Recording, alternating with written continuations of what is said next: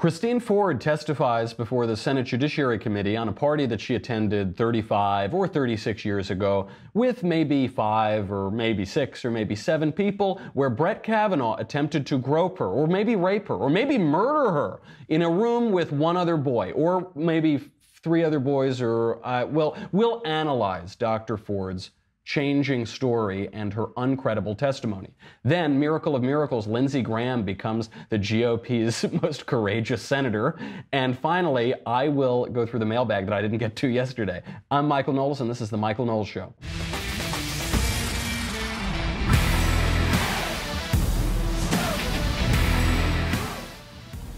What a boof of a testimony yesterday. What a boof of a hearing. What a boof of a process for the United States Senate for confirming judges. It was a mockery. It was disgraceful. Every Democrat should be taken out back and smacked around a little bit for what they did to our republic and what they did to our constitutional order yesterday. It was disgusting. We learned a lot from it, though. We learned that Ford is not believable. She's not believable. I'm not saying she gave horrible testimony. I'm not saying that, she totally broke down. Her testimony was fine. It probably, the people who want to believe what she says is true probably believe it still, and the people who are skeptical saw all of the inconsistencies and contradictions in her testimony. They saw all of the times that her lawyer leaned in and said, don't answer that. No, don't answer about how Dianne Feinstein referred lawyers to you. Oh, don't answer about the advice you're getting from political operatives. Oh, don't answer about why you didn't do basic things. She also apparently misrepresented what her polygraph was. We saw contradictions between her testimony on that polygraph and the letter she wrote to Dianne Feinstein. It just broke down. It just wasn't believable. And Kavanaugh was believable. And it's as simple as that. And anybody telling you, no, who knows, and this and that, no. Her testimony was not believable. His was. I have this relative. I won't say which relative of mine this is because I don't want to ruin her career and her life by just association with me. But she texted me yesterday, and she said, she is left of Lenin. I mean, she is as far left as anybody that I know, certainly anybody in my family. She texted me and said, I think Kavanaugh is being falsely accused. And I said, well, if you're saying it, then it's certainly true. And that's the impression you get. His testimony was very powerful. It was hard to watch. It was hard to watch because it was pretty emotional. He couldn't keep the emotion back. He was very credible, and I don't know if she's a crazy person or if she's misremembering something. She's clearly a damaged individual just from, not only from her behavior, but the various therapies that we're talking about where all of this came from, apparently. So we'll talk about all of that, because her behavior was pretty weird. I should note, I had a great time last night. I mean, you might notice I'm not in the studio right now. I'm still in Pittsburgh. We had a great time at Franciscan University of Steubenville. The students were incredible, super, super smart. I really shouldn't recommend this university to you, because then a bunch of the word is going to get out, a bunch of lefties are going to go in, they're going to ruin the whole place. But it was incredible. I was really, really impressed with it. Very serious kids, super smart, well-educated, so it was great to hang out with them. We talked about the simple joys of being right. We're going to have more speeches coming up on my Covfefe on campus tour with YAF.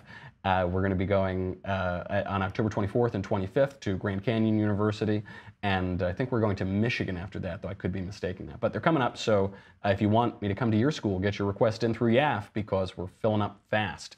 So if you didn't watch the testimony yesterday, if you didn't watch the hearings, lucky you. Oh man, this was really, during my show I was watching the testimony. While I was supposed to be writing my speech, I was watching the testimony. It was all drama. You want to be entertained, you got entertained. It was really hard to watch. If you missed it, you can watch about 10 seconds of the testimony. You'll understand what the whole thing was. Here is Brett Kavanaugh, federal judge, D.C. Circuit Judge, Supreme Court nominee, being grilled on the meaning of the word boof from his 1982 high school yearbook. Have you, I don't know if it's boofed or boofed, how do you pronounce that? That refers to flatulence. We were 16. Okay. That was from Sheldon Whitehouse. Sheldon Whitehouse, a pure hack, a pure partisan. They all have been in this. I sort of give Kamala Harris and Cory Booker a little bit of leeway because they're running for president, and it's still cheap and shallow, but at least there's a purpose to it. But Dick Blumenthal, Dick Durbin, Sheldon Whitehouse, they're behaving like monsters. I mean, they're behaving like hysterical little monsters. It's awful. It makes a mockery of our process. And so yesterday, after all of these hearings, Sheldon Whitehouse leans in and goes, I want to ask you more about your high school yearbook from 1982. And Kavanaugh basically says, yeah, go right ahead. Okay, United States Senate Judiciary Committee, Supreme Court nominee. Okay, let's talk about my yearbook, you know. And so then well, what's the meaning of the word boof? And Kavanaugh just knocks it out of the park. And this highlights it. They're asking about these little oh, did you ever have beer in high school? Yes, Senator, I was a high school student. Yeah. Back when the drinking age was 18, actually. So it's even more defensible. Did you ever drink when you were a young man? Yeah, on account of I was a young man. So yes, I did. Idiots. The way you know that this was a really serious hearing, other than Democrats asking about how many times Brett Kavanaugh flatulated when he was 16. The other way you know it was a really serious hearing is that they had Alyssa Milano there. They had Alyssa Milano. She was brought in as a guest of Feinstein or somebody, and she's sitting there behind Kavanaugh, kind of, like that's a serious person. A really serious senator invites Alyssa Milano to the testimony. Absolutely outrageous. And the way that they all, I mean, it was so awful. Chuck Grassley deserves a lot of blame here. This never should have happened. It never should have been brought to this. They were so nice. Everybody on the committee was so nice to Christine Ford, and they were so hostile and so unfair and so outrageous to Brett Kavanaugh. I had Ann Coulter on my show a few days ago, and I asked her about Dr. Ford, and Ann, in her typical, subdued, staid way, said that she was obviously a lefty lunatic nutcase out of her mind. And I thought that was a little unfair at the time. Not quite so sure now after that testimony. Here is how all of the senators, here are the hard questions that they gave to Dr. Ford, making these allegations, trying to ruin a man's life, keep him off the Supreme Court, take a fair judicial pick away from a sitting president, duly elected president. Here's the tough way that they grilled her. You know you are not on trial. You are not on trial.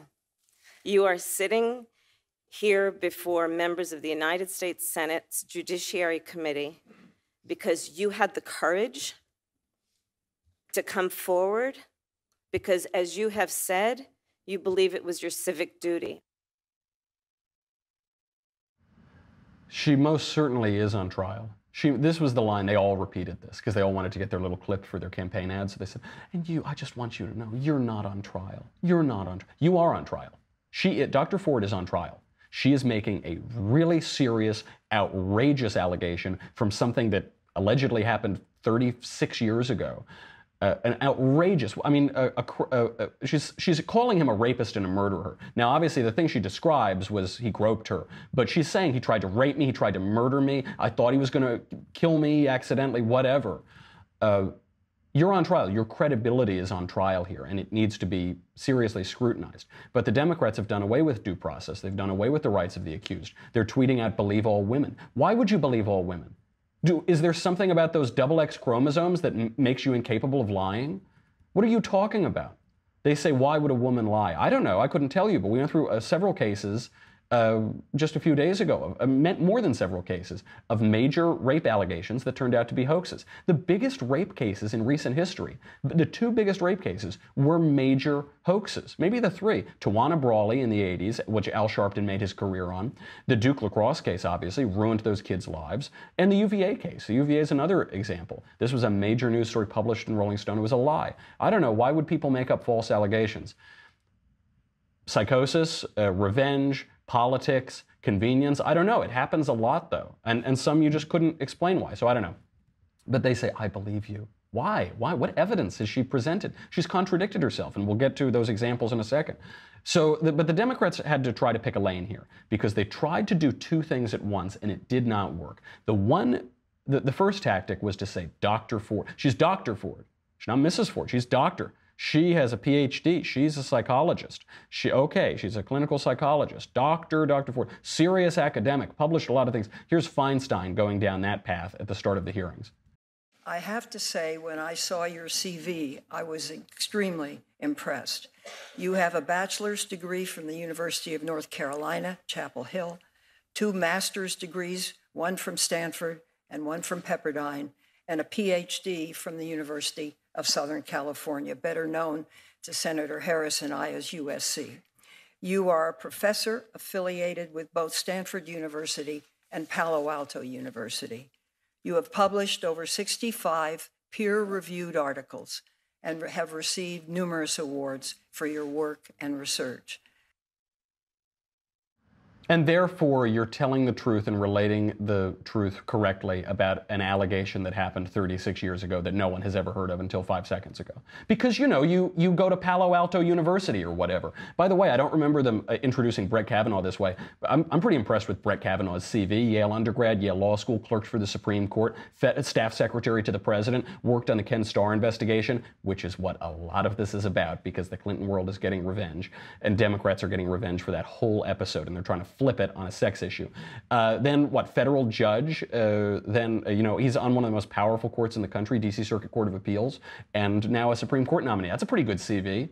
I don't remember them but she attends Palo Alto University, or she's affiliated with Palo Alto. Okay, wow, incredible. So the reason they did that is because they want to say that she's this serious person. Look, she's a professor. Okay, no crazy people ever become professors, right?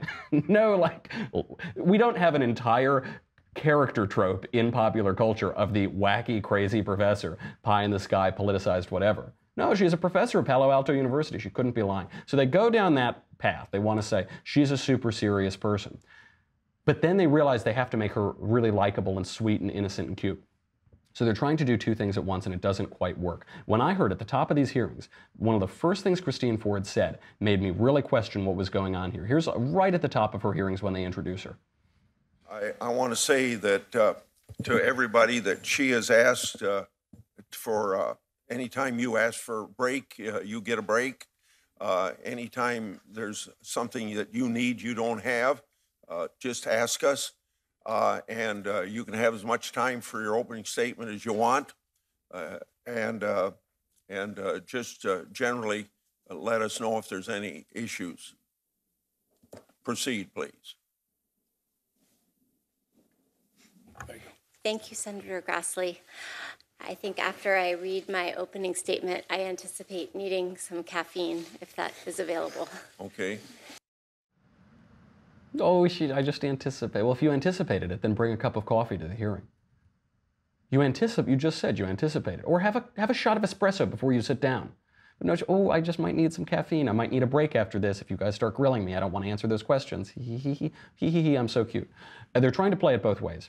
And by the way, so we should be very blunt about this, because there's the question of this political, disgusting, disgraceful circus where they rip down a good man who's never had any of these allegations laid against him until he was in the position to swing the court to be more right-wing, to be more originalist. They ask, why didn't this happen with Neil Gorsuch? Neil Gorsuch was replacing Antonin Scalia. It's hard to get more hardcore and originalist than Scalia, so it doesn't change the makeup of the court. Brett Kavanaugh is replacing Anthony Kennedy. Kennedy is the swing vote. Kennedy was the squish. Brett Kavanaugh appears to be more rock-ribbed than him. This will fundamentally change the composition of the court, and they're out for blood. This is largely about Democrats' abortion lust. This is largely about how insistent they are that we preserve the fictitious constitutional right to kill a baby in the womb. But that's why they're reacting this way to Kavanaugh instead of Gorsuch. And every lefty who's bringing up that comparison knows it, every major lefty, every lefty analyst or elected official, and they're just being obtuse. But as to the matter, did Brett Kavanaugh grope this girl super drunk in 1982 or whenever? We have no reason to believe that that's true. Everyone who has been called on as a witness to the event or around the time has said this isn't true, or I don't remember, or I've never met Brett Kavanaugh, including the girl that she says was there. So, but also, I don't care. I actually don't care what happened in 1982. I feel bad for her if something happened in 1982. I wish she'd told someone sooner, so whatever guy was being aggressive with her could have been punished for it. But I don't care. Nobody cares, by the way. Nobody, not a single person on that Judiciary Committee cares. Not a single Democrat who's demagoguing cares. They are just making an issue out of this to keep an originalist off of the court. But she says it's her civic duty. She says it's her civic duty to come here and stop this guy from being on the Supreme Court because he'll have too much power. Where was she when he made it to the D.C. Circuit Court of Appeals, one of the most powerful courts in the country?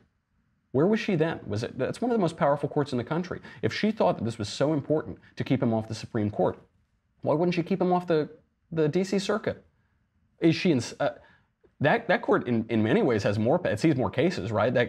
We see the big headline or banner cases make it up to the Supreme Court, but most cases don't make it up to the Supreme Court. If it was your civic duty, why not stop him then?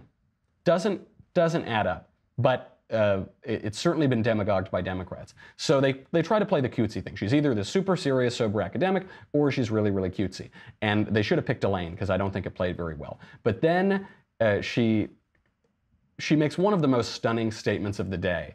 I'll let her speak for herself. We're here to accommodate you, not you accommodate us. I'm used to being collegial. So. Okay, go ahead. Oh, you're used to being, I'm used to being collegial. That's why I'm going to burn down a man's life over 36-year-old allegations that are refuted by everyone that I occasionally say were there, even though I changed the number of people who were there left and right. But I'm collegial. I'm collegial. I'm going to take away from a duly elected president his right, his constitutional right, to put a judge on the court. I'm going to take that away. Because I'm collegial. And Chuck Grassley, for his part, the whole time, oh, and we can get you in. Would you like a back rub? Would you like, how about, is the lighting in the room okay? Give me a break. So pathetic. Thank goodness we have Lindsey Graham to be the spine of the GOP. We'll get to him in a second.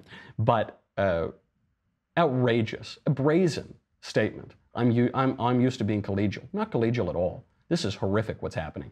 And if something happened, if you've got evidence that something happened, bring the evidence, okay? Bring it. But you don't have any evidence. And actually, the corroborating people say it didn't happen.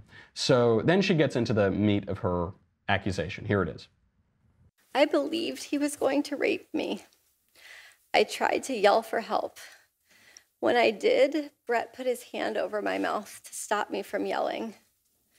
This is what terrified me the most and has had the most lasting impact on my life. It was hard for me to breathe, and I thought that Brett was accidentally going to kill me.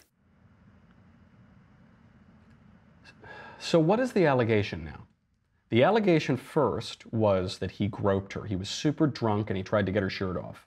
And he, was kind of grabbing her on a bed. Then the allegation was he tried to rape me. Nothing she's described suggests he tried to rape her or raped her. Then she says he was going to kill me. What? What are you talking about?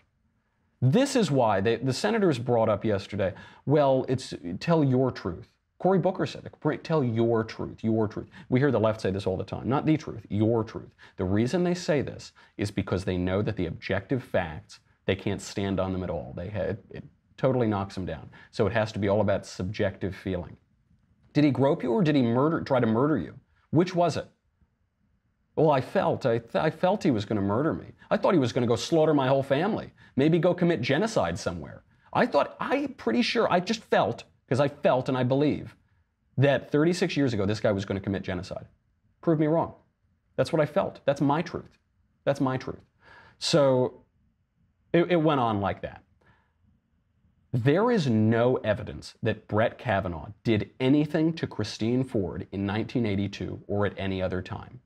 The only suggestion that he did that comes from Christine Ford, whose testimony has a lot of holes in it and is uncredible just by virtue of the fact that it's only coming up now, 5 seconds before this guy's going to make it to the Supreme Court with a political agenda.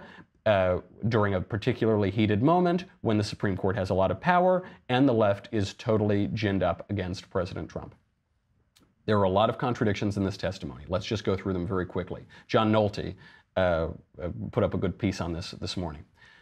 In the letter to Feinstein, she says that there were 5 people at the party, me and 4 others.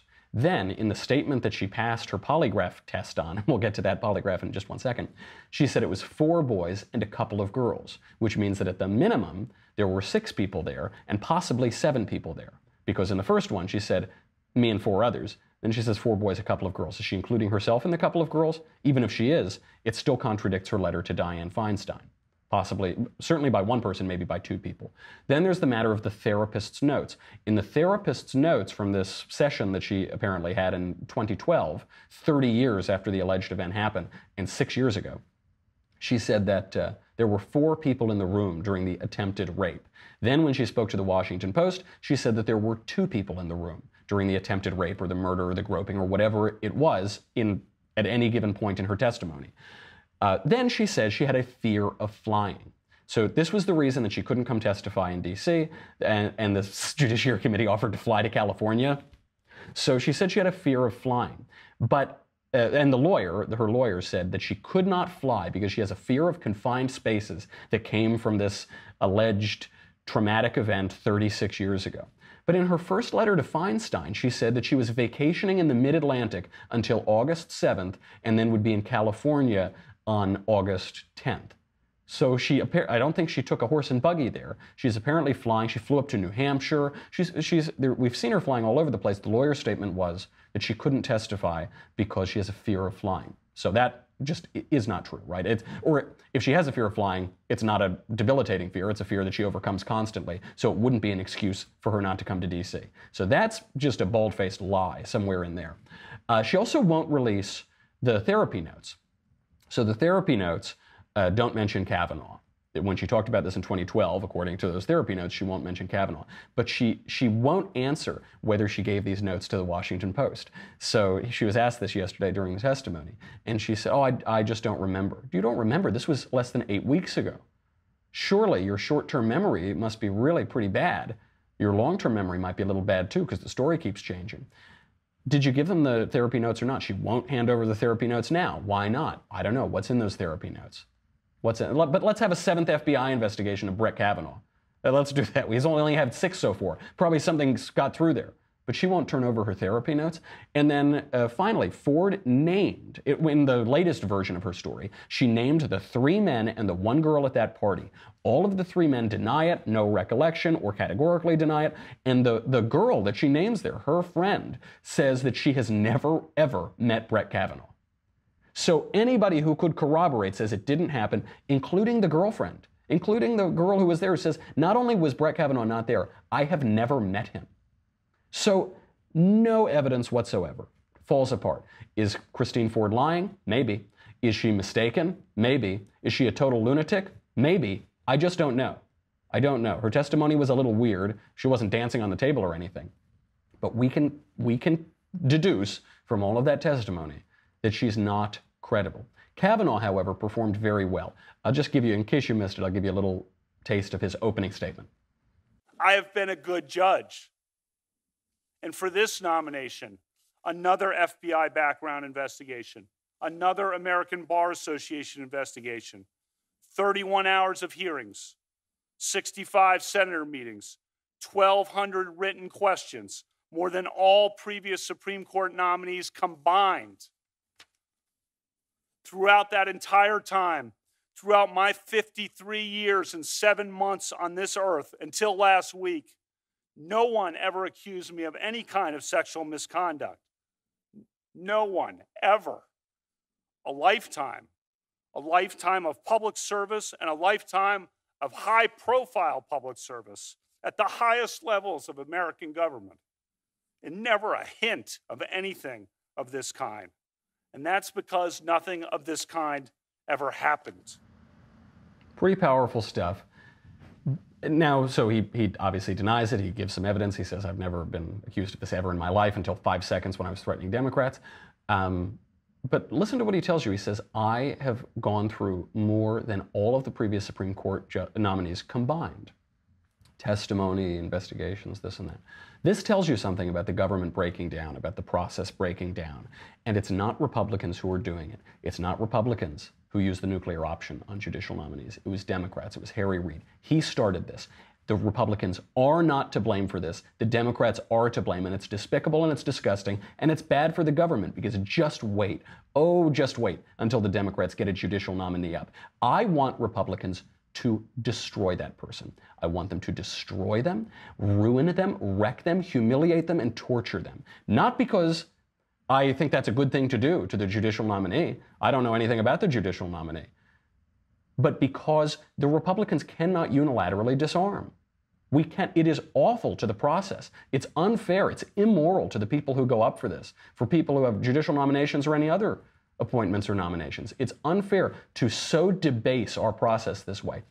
And Democrats are going to keep on doing it because they have no moral feeling whatsoever. Certainly those people on the Judiciary Committee. And so we should not unilaterally disarm. We should give them a taste of their own medicine. Republicans take the high road. They try to take the high road. I get it. I like that. But the process of politics is pretty ugly, and you have to get your hands a little bit dirty if you're going to do it. They should wreck the next person, give the Democrats a taste of their own medicine, because it's despicable what they did to him. Kavanaugh then won the audience over when he mentioned one part where he got choked up. It was visibly, it was difficult for him to speak. Here he is. I'm not questioning that Dr. Ford may have been sexually assaulted by some person in some place at some time. But I have never done this to her or to anyone. That's not who I am. It is not who I was. I am innocent of this charge. I intend no ill will to Dr. Ford and her family. The other night, Ashley and my daughter, Liza, said their prayers. And little Liza, all of 10 years old,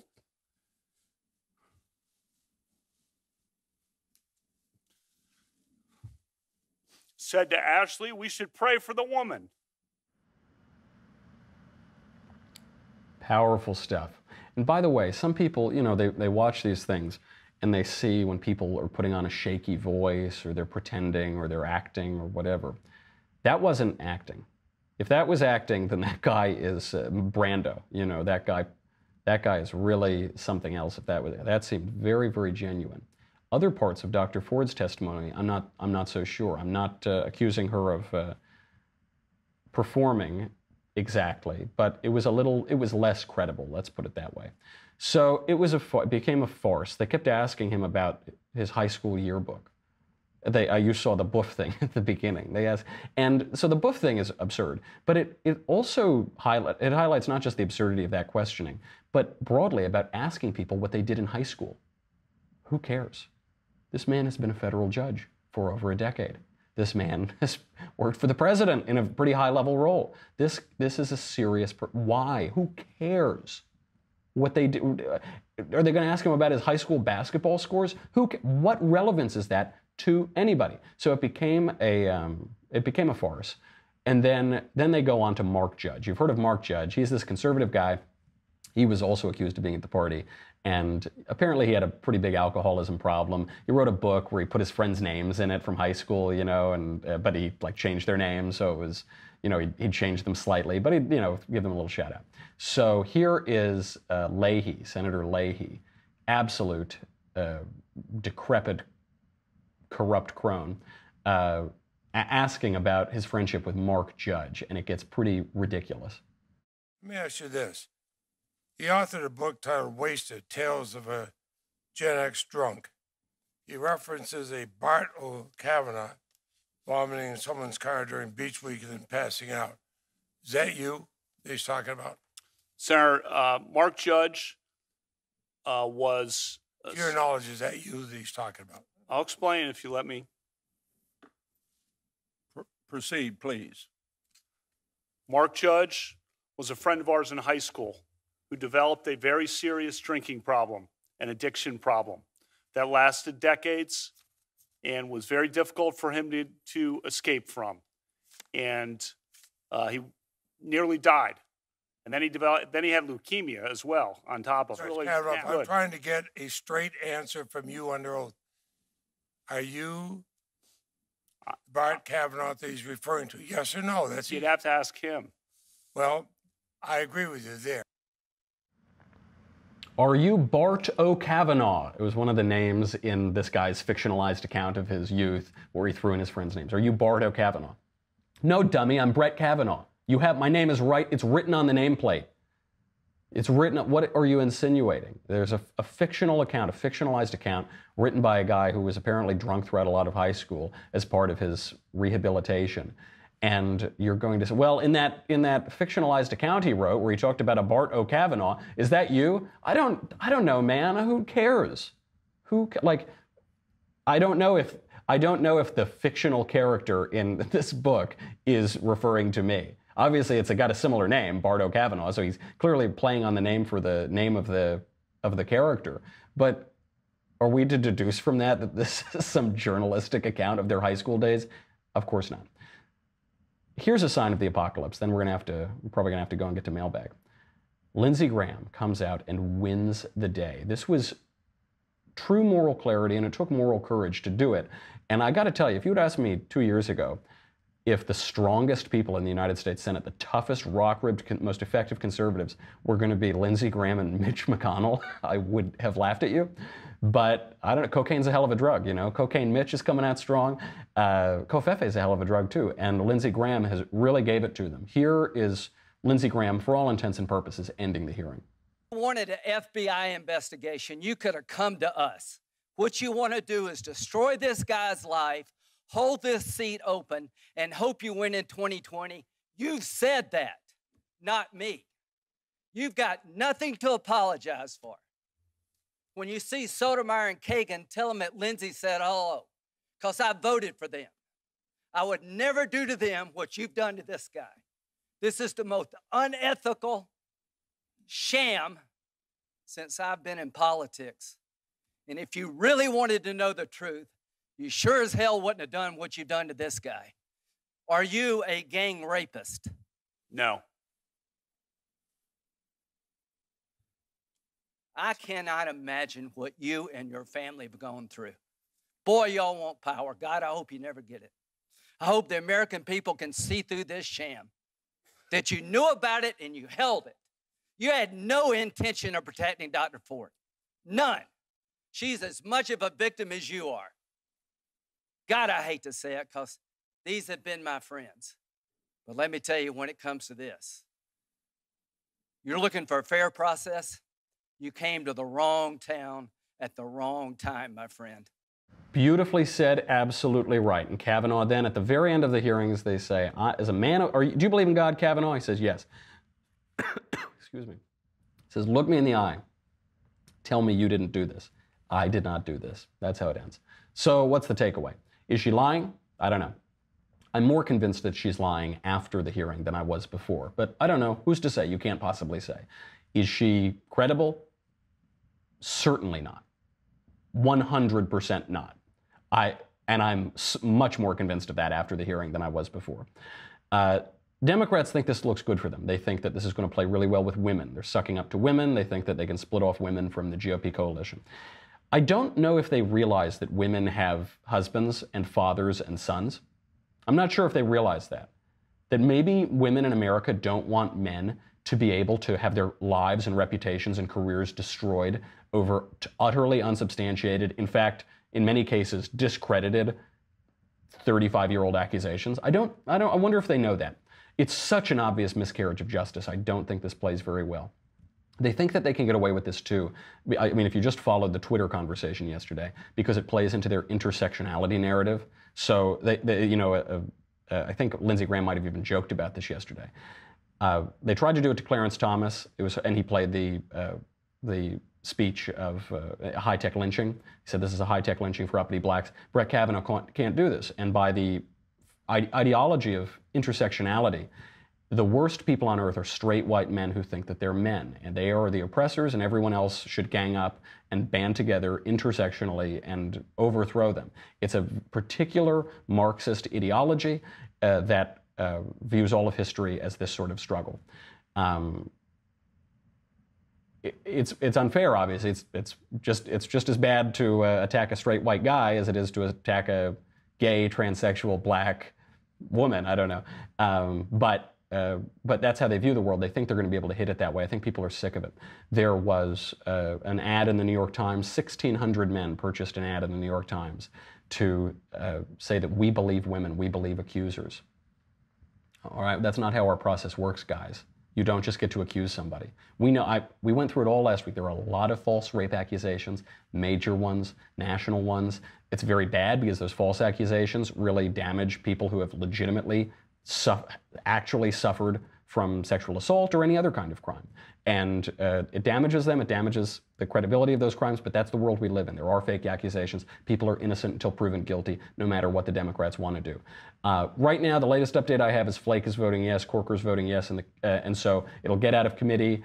Some people are unsure as to how it'll perform in the Senate, but it looks like this will proceed to a Senate vote. I hope he gets through, and I can't wait for Brett Kavanaugh, Associate Justice Kavanaugh, to be the guy who overturns Roe v. Wade, to be the swing vote.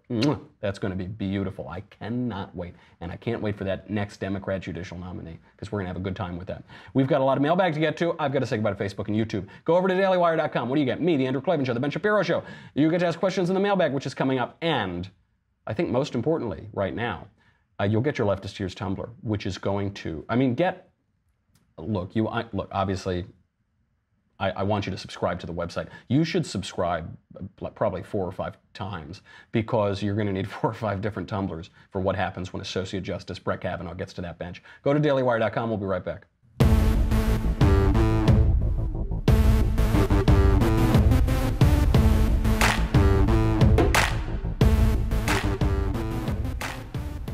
Okay, first question from Jamie. Hey, Michael.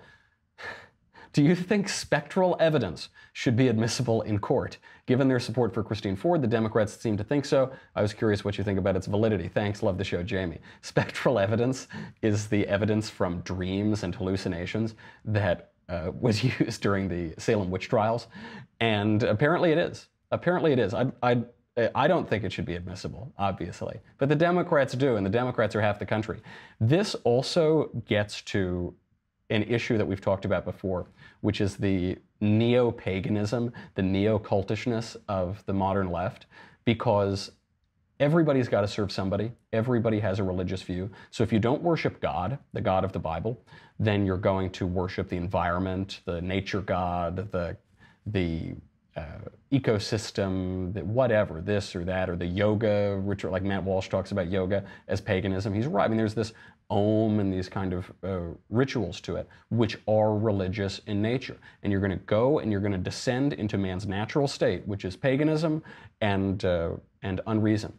And you're going to have Democrats demanding spectral evidence be admitted in court. I mean, they have all but done that during these hearings. So I might not support it, but that's the way we're headed. From Augustine, or Augustine, I don't know. Hello, dearest Michael. I hope it's Augustine, if it's dearest Michael. I have found myself relying solely on conservative news sources, such as the Daily Wire and Fox News. Are there any good left-wing news sources that I should look at to balance my news? Yes, the Wall Street Journal leans left in its news reporting, and it's good. The Financial Times leans left, probably more left in its reporting. It's good. Those are obviously, they have more of a focus on business. For political left-wing outlets, I can't think of good ones. The New Republic used to be okay. That fell apart a few years ago. No, I can't really think of good ones. But what that leaves you to do is that means you have to read all the crazy ones. That means you should read Vox.com, even though it's awful and they're total hacks. You should read, who else? I don't know, Mother Jones, whatever, you know. Read the left-wing crazy people, because what it will at least do is when you read outlets that have a particular opinion on the right, a preference for the right, then when you read the lefties, you'll be able to get probably new talking points, new language, new ways of talking about things, and you can dismiss that which is absurd, but it will give you a better perspective, because it's not so much different facts that they're presenting. You probably get all the facts if you read the right-wing ones, but you're getting different language in the left-wing ones, and those different languages, those different vocabularies, give you a different perspective, so at least you can understand what the left is saying, and you can answer their arguments. You should always be able to answer their arguments. The benefit of being in a left-wing culture is that you're constantly having to defend your views and answer other people's arguments. You know how they think, but they don't know how you think. And one way to ensure that remains true is you got to read those crazy lefties, and then you can answer them. From Joseph. Mr. Knowles, love the show. Honest question. Why are you for individual nation states against a supranational global government, but for a supranational global religious bureaucracy, a la the Catholic Church? Doesn't huge bureaucracy breed corruption? Isn't the church the last place we would want corruption, especially at a global scale? Isn't global religious corruption what we're seeing now in the Catholic Church with this disgrace of a pope embracing leftist values and defending child molesters? I'm not sure that last part is fair. He's protected people apparently knowing of abuse of priests and seminarians, but I don't think there's evidence that he protected people that he knew were abused children. Wouldn't churches, based on one's conscientious interpretation of the Bible, be a better model? Christ calls for unity, but does that mean bureaucratic unity? Doesn't the Spirit transcend nation and language while still keeping them intact? Anyways, I want your 2 cents. P.S. I love what you've done with Shapiro's broom closet. You've really made it your own. Joseph, well, to answer your question, no, I won't become a Protestant. Though I appreciate your care. No, I've actually, it's a good question you raise. Why do I support individual nation states against imperial government, but I support what is an imperial church, a global church, a universal church, which is the meaning of the word Catholic? The reason for that, the nation states came about after the Peace of Westphalia in 1648. It came about because Protestants and Catholics fought a series of wars, and the Protestants won. They at least didn't lose, which means they won. If there were an empire that were a Catholic empire, a Christian empire, what Christendom used to be before the modern age, before the Treaty of Westphalia, before the Protestant Revolution, if there were a united Christendom, I could support that political order. It certainly worked well enough for Europe when Europe was united. But today, we don't have a united Christendom. These supranational governments, these giant imperial bureaucracies, are not Christian, they're post-Christian. They're secular. They're the European Union, they're the United Nations, they're the International Criminal Court. They're not Christendom. The United Nations doesn't make sense anyway, because you can't unite everybody. That's the same as not having everybody be united. It's the part of national groups and tribal groups and clan groups is that you are different from people and you have different interests and different backgrounds and traditions. So that's absurd. But even the European Union, if the European Union were going to be run by, I don't know, Charles Borromeo or somebody, or is going to be run by some, strong Christian, then perhaps. But that isn't the case. So and that's not coming back. I don't suspect that's going to come back. As for why I remain Catholic, it's because I think the Catholic Church was instituted by Christ. People will ask, why don't you go to a church that just believes the Bible? I say, I attend the church, and I'm a member of the church that wrote the Bible. Now, part of the Bible insistence is a product of the Protestant Revolution and later stages of it. But I don't worship the Bible. I love Scripture, but I don't worship the Bible. The Bible is not the Word of God. Christ is the Word of God. He says so in the book, which is the Bible. So I don't worship the Bible. The Bible is wonderful. It's Scripture. It's revelation. It's divine, sure. But it's not the whole thing. And I think, as Chesterton says, heresy is not when you promote vice over virtue, but when you promote one virtue to the exclusion of all the others. So we wouldn't want to exclude, we wouldn't want to have only works to the exclusion of faith, or only grace to the exclusion of free will. We wouldn't want to exclude these things. Only justice to the exclusion of mercy. All of these things can be held together in God. And so despite all of the many problems in my church, I remain a member of it. Okay, we got time for, I think, one more. To the local papist of the Daily Wire. How do we Catholics work around the whole "thou shalt not make unto thee any graven image" thing? It seems like we pretend there's an asterisk on that commandment that leads to the fine print where it says, unless I come to earth in human form at some point, then all bets are off.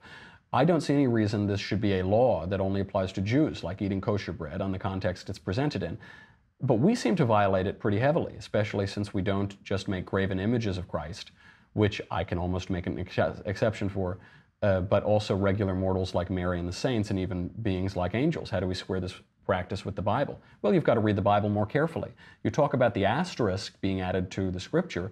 The asterisk is in the Scripture. It's in Exodus itself. I think it's Exodus 20, where we see don't make any graven image. And then in Exodus 25, God tells Moses to create statues of the angels, cherubim and seraphim. He says, make these statues, construct these statues. He tells Moses to make a serpent and put him on a stick, crucify the serpent.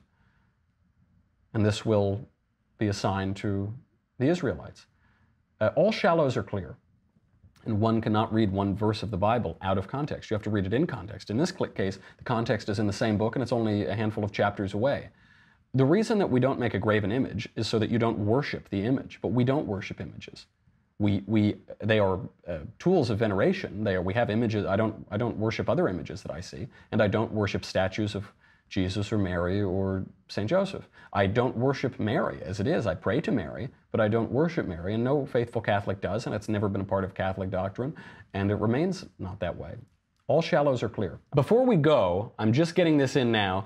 It seems that flaky Jeff Flake has allowed the vote out of the Judiciary Committee, but he is now saying he will not vote for Kavanaugh until an FBI investigation happens. Jeff Flake continuing to prove himself the single worst person who's ever called himself a Republican. What a jerk, to be polite.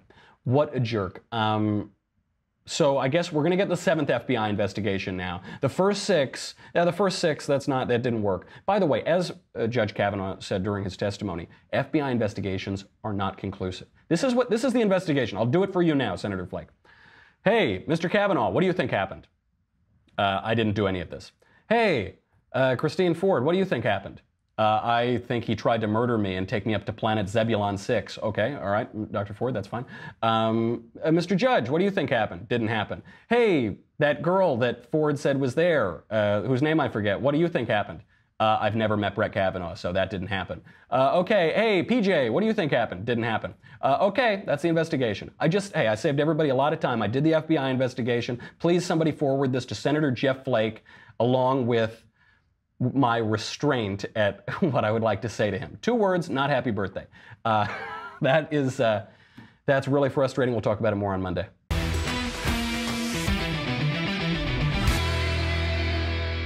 The Michael Knowles Show is produced by Senia Villarreal, executive producer Jeremy Boring, senior producer Jonathan Hay, our supervising producer Mathis Glover, and our technical producer is Austin Stevens, edited by Jim Nickel. Audio is mixed by Mike Coromina. Hair and makeup is by Jesua Olvera. The Michael Knowles Show is a Daily Wire Forward Publishing production. Copyright Forward Publishing 2018.